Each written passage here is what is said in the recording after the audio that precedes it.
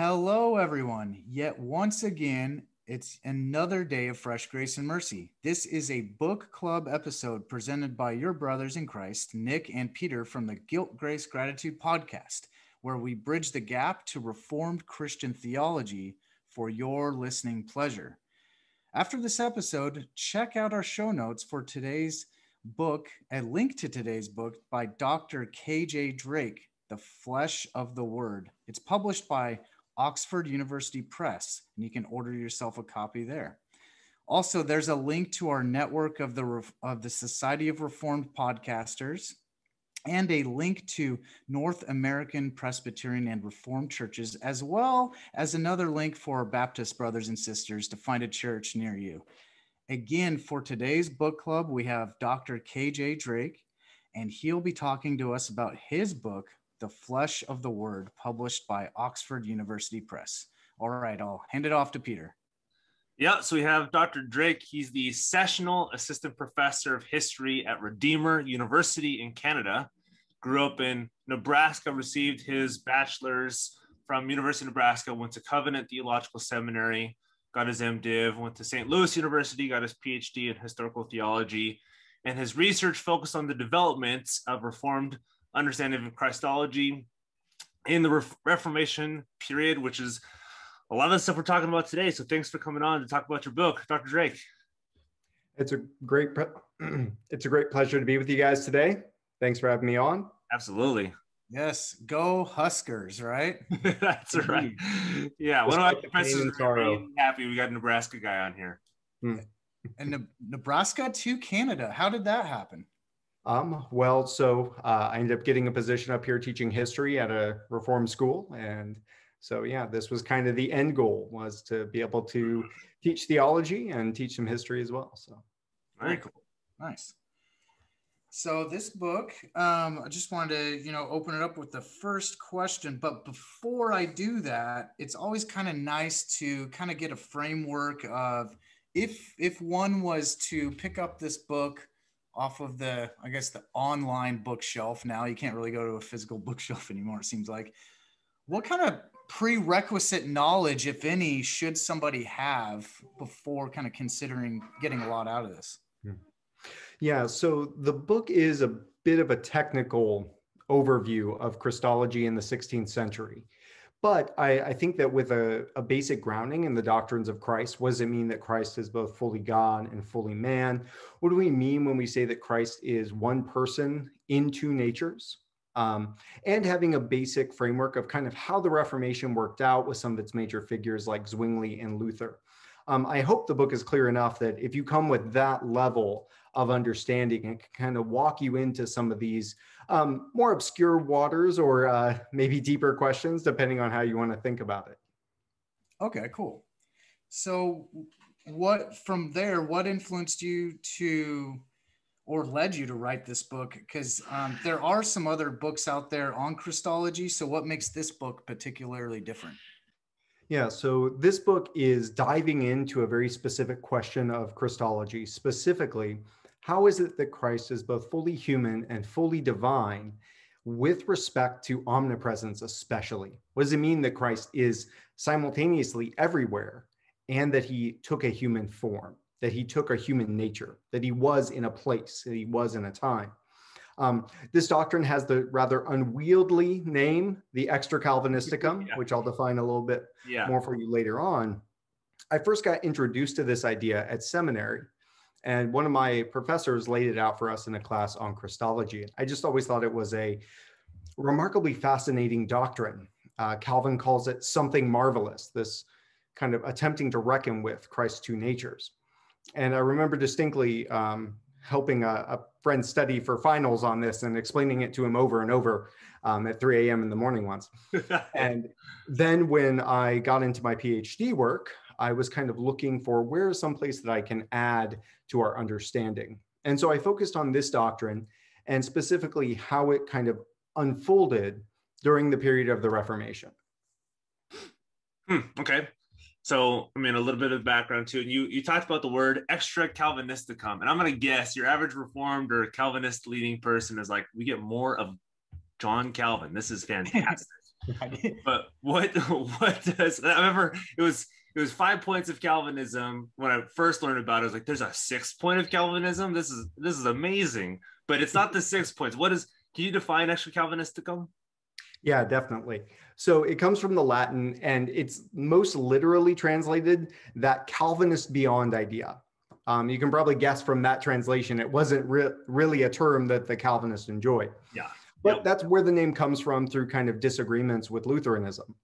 But what it's really trying to get at is, how do we understand the two natures in the one person of Christ? Okay. And most simply defined, it means that Christ, when he was incarnate, when the eternal word took on human flesh, he was not confined to his human body or confined to the world. Yeah. But he was with his disciples. He was with them in human form, while simultaneously being everywhere as the divine Son. And this relationship of his presence in his human body and his infinite omnipresence as the divine Son continues throughout his entire career, from the earthly ministry through the ascension and through his second coming. And this is an essential way of understanding, what does it even mean to say that Christ is fully human and fully divine? Huh. And before we get into the next question too, that Nick will ask, there's also ubiquity. I know that's something that Lutherans use. Can you define ubiquity as well? Because I know it plays into this as well. Yeah, so this topic really comes out of debates during the Reformation. Now, I should say, first of all, the idea of the extra Calvinisticum predates the Reformation completely. You'll find this expressed in the church fathers, in the medievals, throughout this. Yeah. What changes in the period of the Reformation is, I like to say, it becomes a doctrine. Before that, it's an idea, and you see it here and there as kind of an expression of praise. Isn't it amazing that Christ was with us and infinite at the same time? You see that throughout Athanasius, you see it in Augustine and others. But during the Reformation, this began to be challenged. And it was specifically this doctrine of ubiquity from the Lutheran side, which originates with Luther and is developed later on. And this idea is that at some point, and there's debate on when, Christ's human nature receives the property of omnipresence. And so Christ's human body does become everywhere in some sense. And that's what the Lutherans mean by ubiquity. Now, the Lutherans don't always love that term, but it is the kind of the general one of it. Yeah. And so in response to ubiquity, the Reformed have to develop their own doctrine in response. Gotcha. Okay. Yeah, and I think some of broadly evangelical, or just kind of majority of people, might get confused on what is Lutheranism and what is Reformed, because Martin Luther was the reformer. So I could see how people are kind of mix these waters a little bit, but without getting into the weeds about it, there is the historic Lutheranism that you did bring up. And then there is the Reformed Church, the confessionally Reformed Church as we know. So could you briefly talk about how there's a difference between historic Lutheranism and how they understand Christ in the relationship to the sacraments versus our Reformed churches?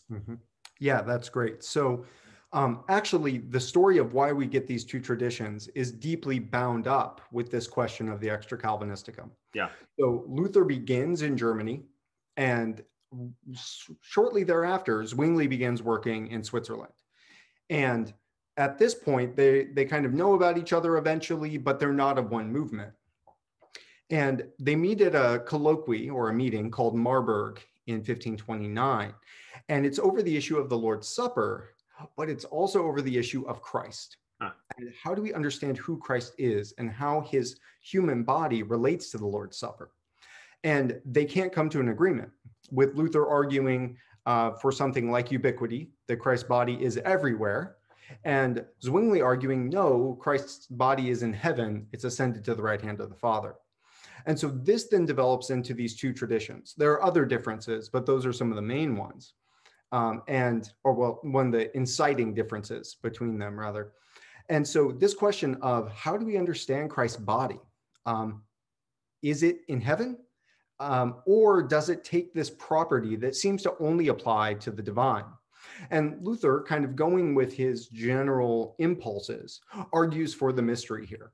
And so for him, we need to define the Lord's Supper around trusting the words of Christ. So Luther says quite clearly, when Christ says, "This is my body," it is his body. And therefore, we must believe. We must not put human reason over and above God and say that he can't do this. Zwingli, on the other hand, in the Reformed say, Luther, we agree with you. We believe in Scripture. We don't want to put human wisdom and tradition over it. But at the same time, we think, reason is a good gift and we should use it. And what you're proposing isn't a mystery, but a contradiction. And so the Lutherans would argue, it's hard not to get in the weeds too much on this, but in the Lord's Supper especially, Christ's body is in, with, and under the sacramental elements. So he is corporeally present is the best way to say it. Now, what does that mean? It's tricky. But the key is that when you take the Lord's Supper, Christ's body and blood is there. And so is the bread and the wine. That's one of the main differences with them and the Roman Catholic.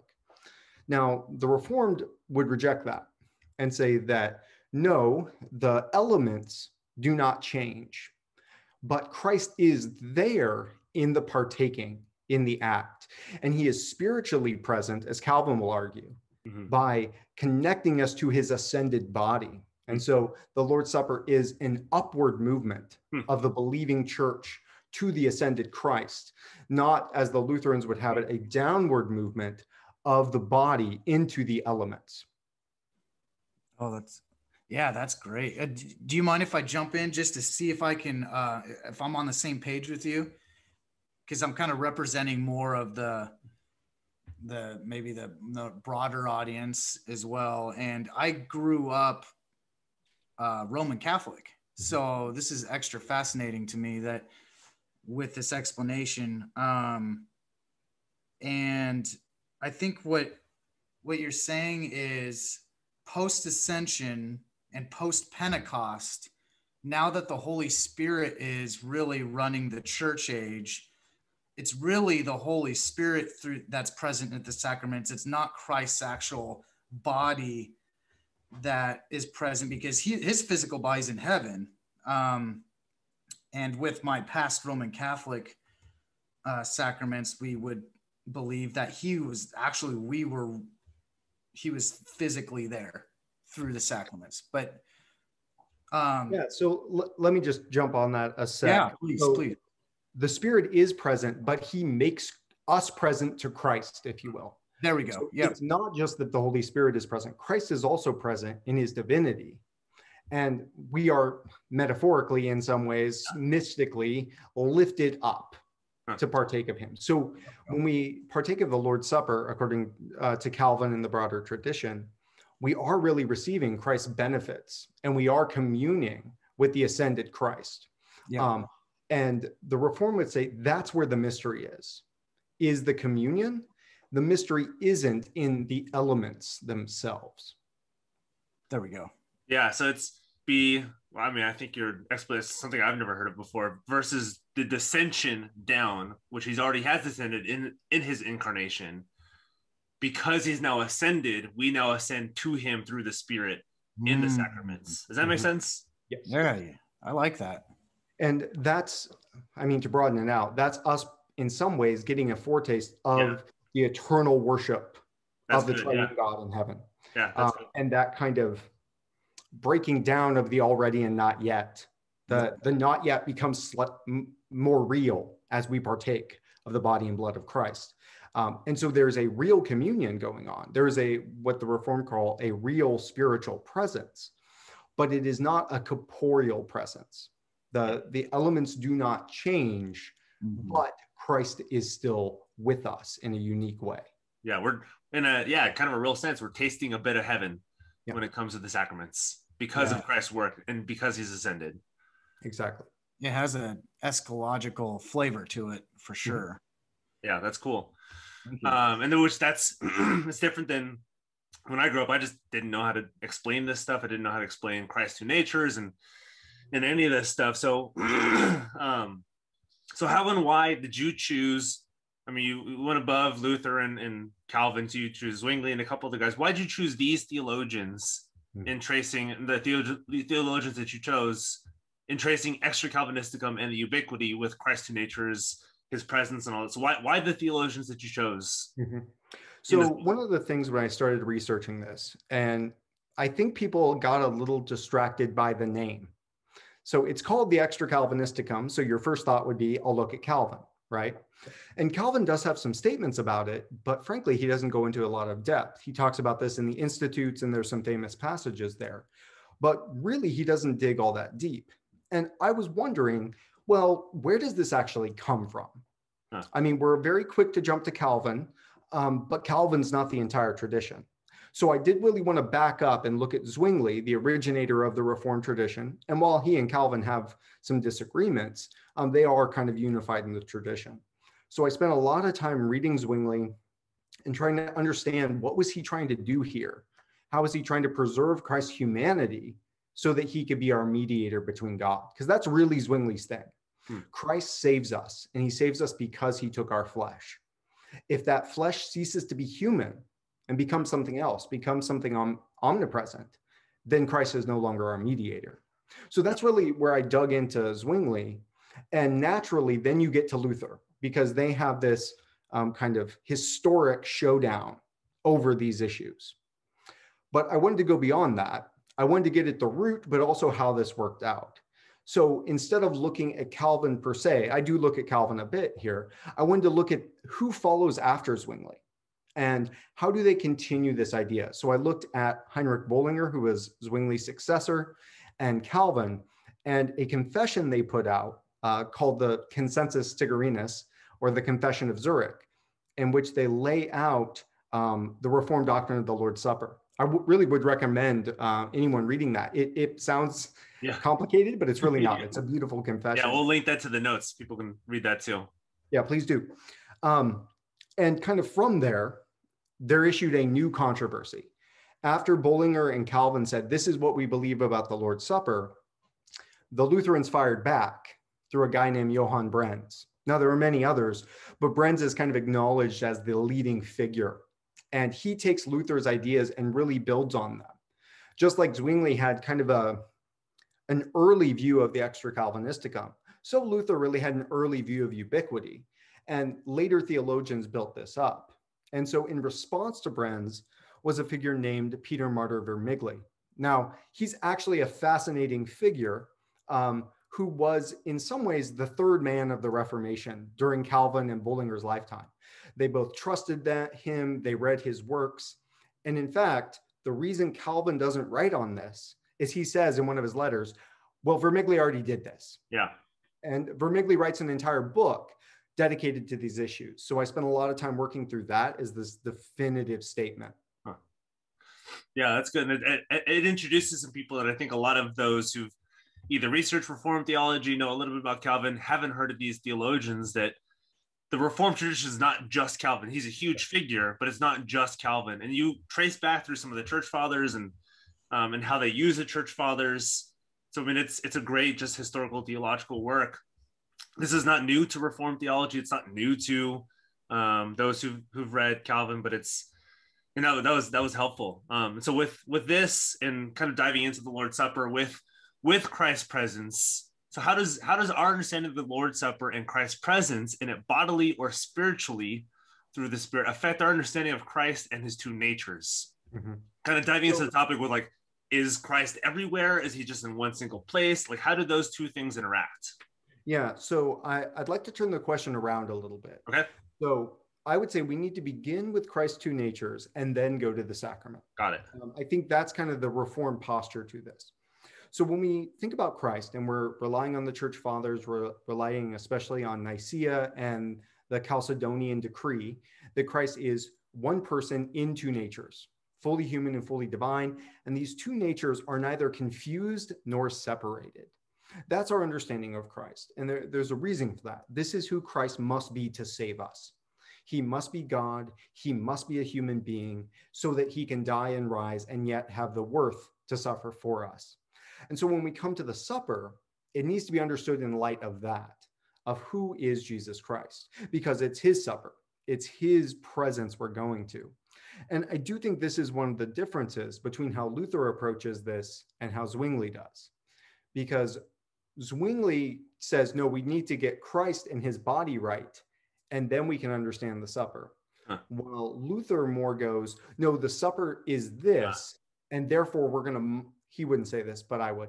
He's going to modify his view of Christ's body to fit with his view of the supper. Interesting. Okay. Yeah. And so out of that, how are we to understand the Lord's Supper? Well, Christ is present with us always, right? He promises in Matthew 28, I will be with you always, even to the end of the age. Yeah. But we should be able to ask, well, what do you mean by that, Jesus? Because you just, flip a couple pages later in the Bible and you leave. So how do we account for this presence and absence? Okay. And what Christology allows us to do is say, well, we actually have some ways to make sense of this. He is present in his divinity, because his divinity is everywhere and is never far from us. And he is absent in his humanity. But he, Jesus Christ, the person, is always with us. Okay. And so when we come to the Lord's Supper, we are coming into the presence of that one. And through the Spirit and his divine power, we come into contact with his ascended body. Yeah. And this blesses us. Now, the opposite, and this is where Reformed have issue with the Lutheran position, is that by their doctrine of ubiquity and their view of the supper, Christ becomes bodily present on all the altars around the world at this moment. And that's what's required for the blessing. Now, it's similar to the Roman Catholic view, but not exactly the same. And the Reformed say, look, this compromises his humanity. A human body isn't everywhere. A human body isn't even in multiple places at once. Yeah. A human body means to be circumscribed, to be located, to be in a place. And if he is human like we are human, so will he too be in a place. Follow up if you'd like on that. No, that's helpful, because I think your average Christian is thinking through this stuff, maybe not explicitly, but they're wondering, how can I not like dwell with Christ, but how can Christ be my heart? How can I understand he just left, he's in heaven? How do I commune with Christ? How do I pray to him? How am I partaking of the Lord's Supper with him? So I think some of those things are good. And even with the Lutheran debate, it can turn into, well, is his humanity, like, is that inside of his divinity? Does his divinity take over his humanity if it's everywhere? Like, how, like, if you can kind of describe that too, or if we take his divinity as all encompassing and it takes over his body, and so he's present everywhere, does that strike out his humanity? Like, what does that do for his two natures? So the Reformed would argue that if Christ's body becomes omnipresent, that is a compromise of what it means to be human. And as we went back to Chalcedon, he is a true man without mixing or change. Yeah. And only God is everywhere. Only God is infinite. And for Christ to become infinite according to his body would be to destroy that as a human body. And that actually matters, because Christ's incarnation isn't a momentary thing. It isn't just his earthly ministry. The ascension and the resurrection, more pointedly, is Christ taking our body forever. He never gives it up. He never foundationally changes it from being like our body. Yes, it is glorified, but it is not something utterly different. And there are more careful ways the Lutherans talk about this. I don't want to, disparage them, but the Reformed, even with their careful explanations, say you're giving to the human what is only divine. And by so doing, you're compromising what it means that he is our mediator. Because there's now a sense that he is not like us in his humanity. Yeah, no, that's extremely helpful with understanding this debate and his two natures. I think either you kind of swing too far to his divine side and he is everywhere, and then what's the role of the Spirit, or you swing too far to the human side and there is no divinity to be our mediator who is able to take that over.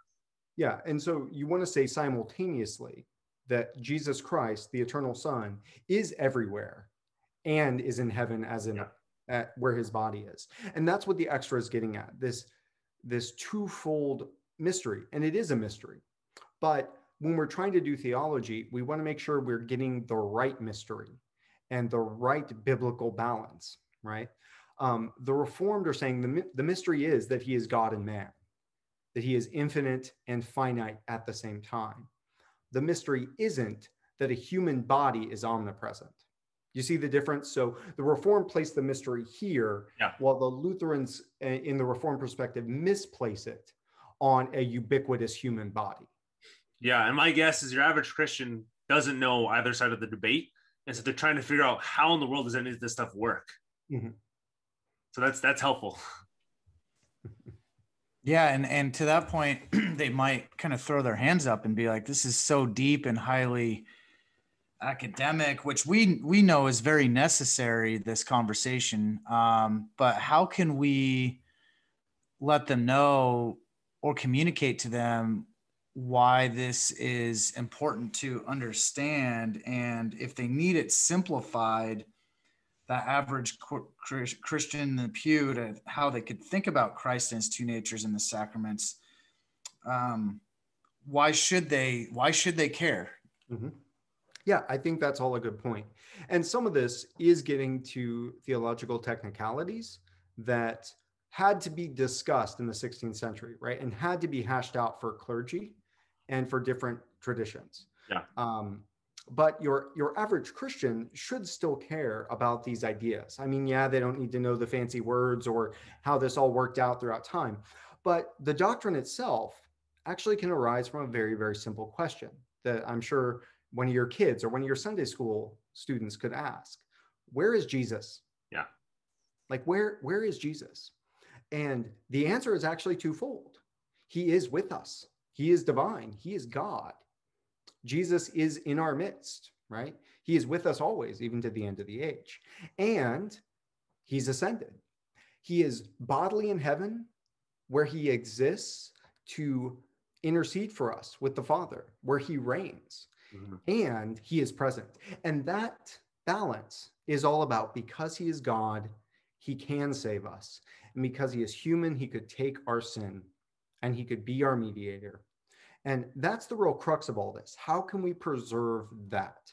Preserve the cross, that he truly died a human death and yet was God, and preserve our understanding of the resurrection and the ascension, that he remains a human, that he remains a real man, and yet was also the divine Son. And that is a mystery. And our purpose for the mystery is not to sort it out. It is to confess that mystery that God has revealed to us.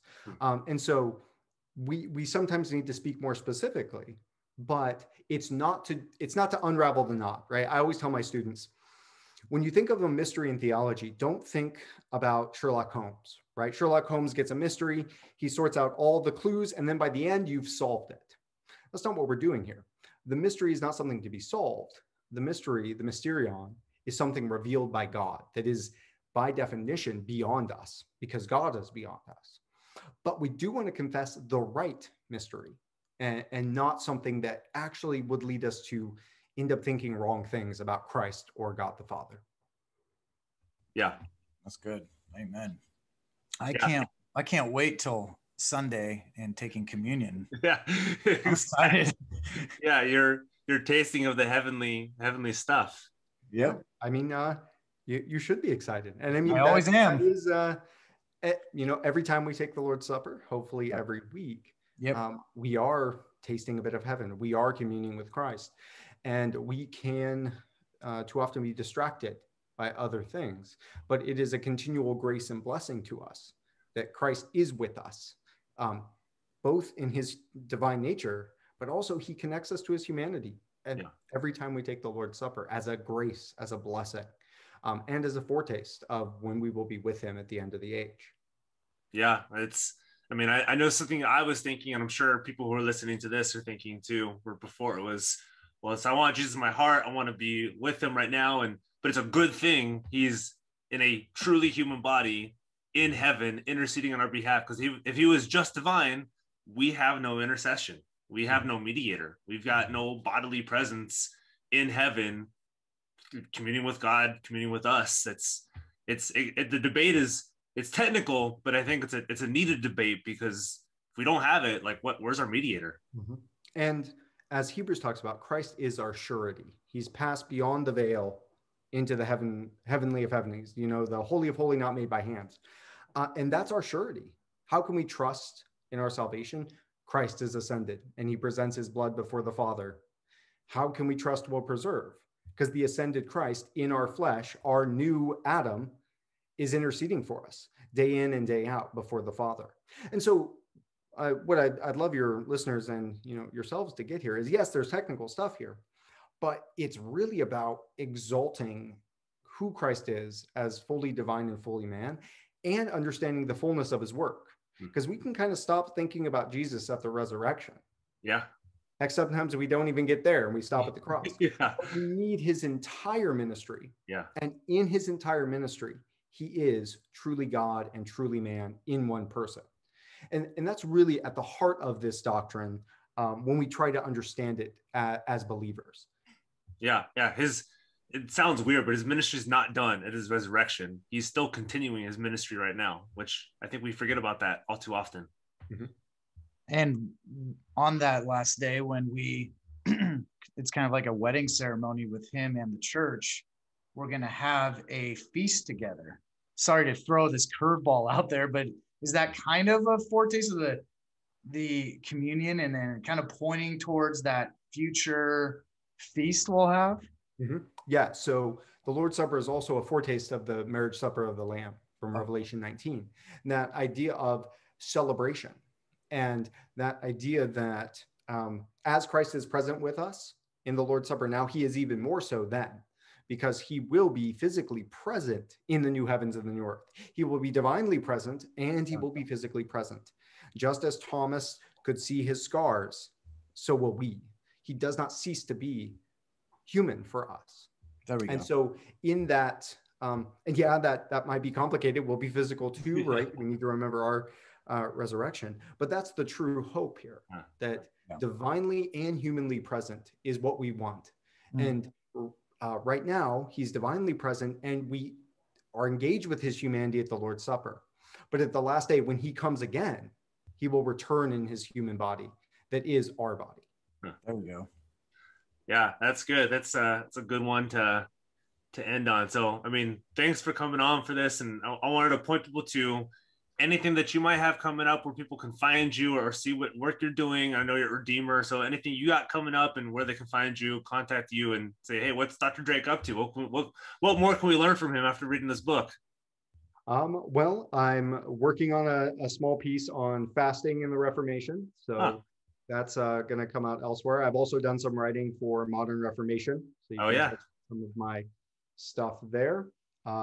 And I'm hoping this summer to begin a new project. Now, you might have to wait a couple of years for that, but I'd like to dig into a lot of these questions a bit more and look at specifically the two states of Christ, his humiliation and exaltation, and how do those really develop during the Reformation period and before. So that's kind of on the docket for the next few years. I like it. Yeah, just a lot of work on Christ. Not much better to study than that. Yep.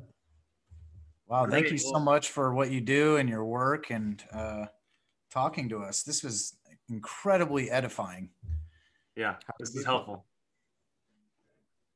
Yeah, so thanks for coming on, Dr. Drake. And if you guys want to find the notes on our podcast page to get this from Oxford University, if you guys are nerds, or if you guys want to learn some new stuff, learn about some new theologians and dig deeper into this debate, not just for debate, but to learn more about Christ and who he is, what he's done, and where he is, and why it's a good thing that he's in heaven interceding on our behalf. Mm-hmm.